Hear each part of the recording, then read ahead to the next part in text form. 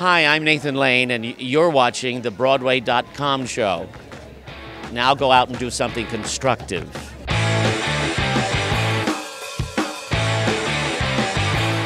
Welcome to the Broadway.com show, your weekly guide to everything happening on the Great White Way. Or, as we like to think of it, the place where theater nerds take a break from YouTubing fierce musical theater belting. Let's get started with the news. What's the buzz, Beth? Two-time Tony winner Sutton Foster is poised to return to Broadway this spring in Violet, a show that will reunite the star with composer Jeanine Tesori, who also wrote Thoroughly Modern Millie and Shrek. No word yet on whether Violet on Broadway will be a production or a reprise of last summer's acclaimed Encore's concert, but who cares? Sutton on Broadway is a guaranteed must-see. Your friendly neighborhood Spider-Man will take his final swing through New York City's Times Square before landing in Las Vegas. Spider-Man: Turn Off the Dark, the most expensive theatrical production in history, is set to shutter in January at Broadway's Foxwoods Theatre.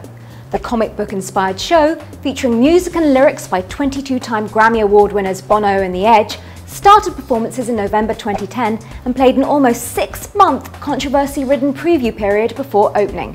Here's hoping Spidey's Sin City web is a little less tangled.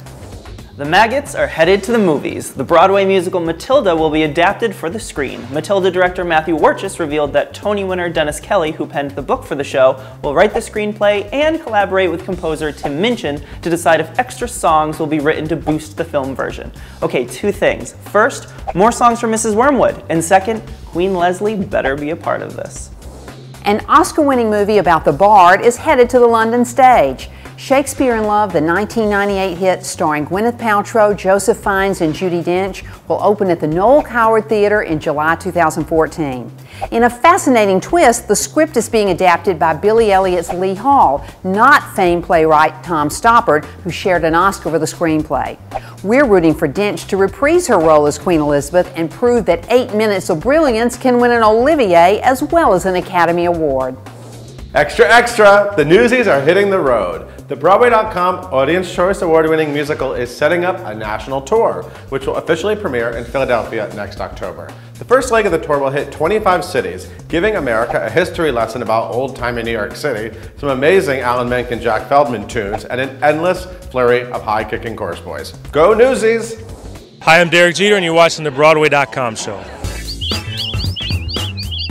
Our tweet of the week comes courtesy of superstar Tony and Oscar-winning lyricist Tim Rice, who wrote, "Amazing number of tweeters think they are the first to suggest Tim Curry and I open an Indian restaurant. Actually, not a bad idea. Must call TC." You can catch the Evita librettist's latest show From Here to Eternity in London's West End and follow him on Twitter @SirTimRice.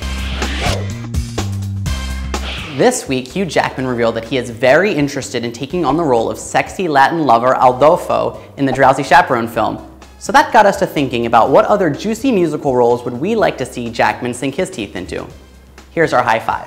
At number 5 is Dirty Rotten Scoundrels. We'd love to see Hugh Jackman take on the role of suave conman Lawrence Jameson and get dirty rotten. Our number 4 choice is another slick conman, Harold Hill from The Music Man. Till there was Hugh, we think a Jackman-led remake of the classic musical would be the opposite of Shipoopi. At number 3, we'd love to see Jackman, Where You Are. We mean in a big screen adaptation of Kiss of the Spider-Woman as tortured, imaginative prisoner Molina. Coming in at number 2 is Mr. Applegate in Damn Yankees. Isn't it about time we saw Jackman really show off his comedy chops as a devil disguised as a businessman? The answer is yes. And for our top choice, George in Sunday in the Park with George, let's get right to the pointillism. We think Hugh Jackman would be a perfect fit as the painter in this complex Sondheim musical. Thumbs up to Sarah Jessica Parker, who is currently starring in Manhattan Theatre Club's off-Broadway production of Amanda Peet's The Commons of Pensacola.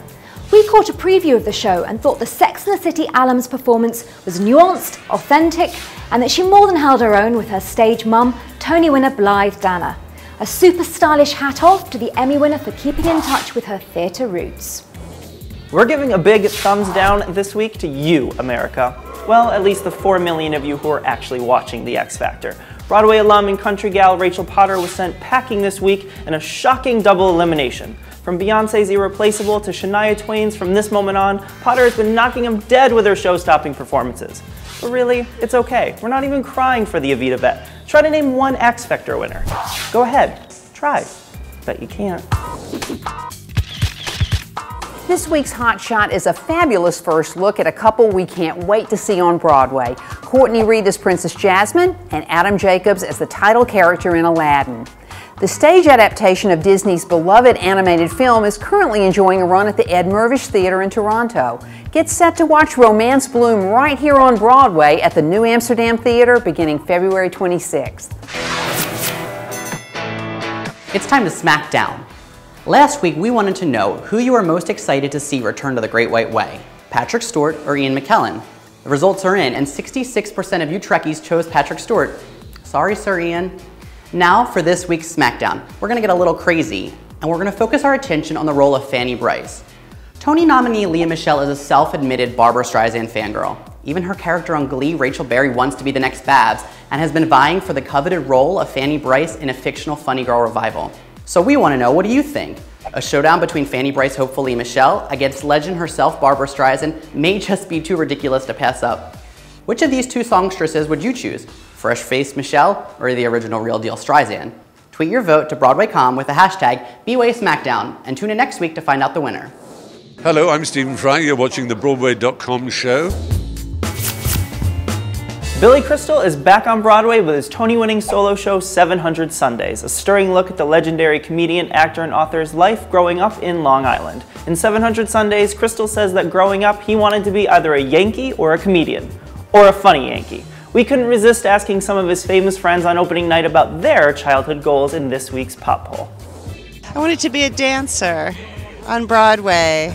A fashionista. I wanted to own my own store. I wanted to be a Yankee. I never wanted to be a comedian because I wasn't funny, but I wanted to be a Yankie, and I've been fortunate. At one point I wanted to be a Met because they stunk and I stunk, so I figured maybe I can do it. When I grew up, I wanted to write, and I'm doing that now. I wanted to be a writer when I was really little. And then of course, like every kid, I wanted to be a marine biologist at one point. I think everyone thinks that. I wanted to bang the Yankees, but it didn't happen because I was fat. Our star of the week is doing the opposite of making a killing on Broadway. Jefferson Mays plays a serial victim who dies over and over and over as 8 members of the doomed Dysquith family in A Gentleman's Guide to Love and Murder. The talented Tony winner's performance is comic, tragic, detailed, and altogether delightful. Jefferson, we're so glad you're being buried in accolades. There's no one we'd rather watch die. And you're our star of the week. Thank you for watching us talk to you about Broadway again this week. We'll leave you with a peek at the new off-Broadway musical, Little Miss Sunshine, now playing at Second Stage Theater. See you next time. For the first time in my life. We're going somewhere. For the first time in my life. We're all together. For the first time in my life. I love a pageant.